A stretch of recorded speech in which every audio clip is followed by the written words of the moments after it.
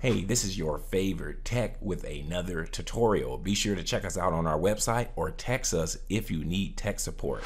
All right, guys, in this tutorial, I'm going to tell you how to fix the failure to configure Windows Update reverting changes do not turn off your computer error. This normally happens when you have Windows Update running on automatic, and if it's time to turn off your computer or you go to sleep, it would normally update in the process. But if an error happened, you get this message. Here's how you're going to fix it. Now, it does require us to go into safe mode / bio mode, so I'm going to walk you through this quickly. Now, in order to get to this bio / safe mode, you're going to go to your start menu. If you're on Windows 10, you're going to hold down the shift key, click on the power button, then you're going to select reset while holding down that shift key. This is going to take an additional couple steps if we're on Windows 10. You could also do this on Windows 7 to get in safe mode. Be sure to also Google your Windows and you can figure out how to get in safe mode. So here's what we're going to do. We're going to click on troubleshoot, click on advanced options. Let's do startup settings. We're going to click this reset button, and so we're going to allow it to reset. Windows 8, Windows 10, Windows 7 can skip over this part. If we're looking for F5, enable safe mode with networking,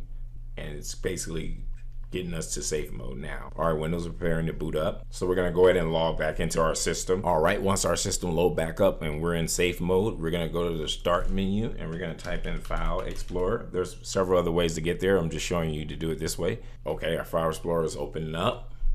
Go to your left side and click on this PC, hit the drop down. Click this PC. We're looking for a local disk. Select whatever local disk you have. Should be your C drive. Double click on it. Go into Windows folder. We're looking for a software distribution folder. Double click on that. Looking for a download folder. We want to delete all these entries. Just highlight over all of them and then delete. Okay, we deleted them. Once you've done that, I recommend restarting your computer. Hey, if you found this video valuable, go ahead and return the favor by liking and subscribing to this channel. If you subscribe, type the phrase "I subscribed" in the comment section below. Keep in mind, when you subscribe, it motivates us to continue to make these free videos. Lastly, if you enjoy learning about technology, entrepreneurship, or making money online, go ahead and check out my other videos on my other channel. Thanks for your support.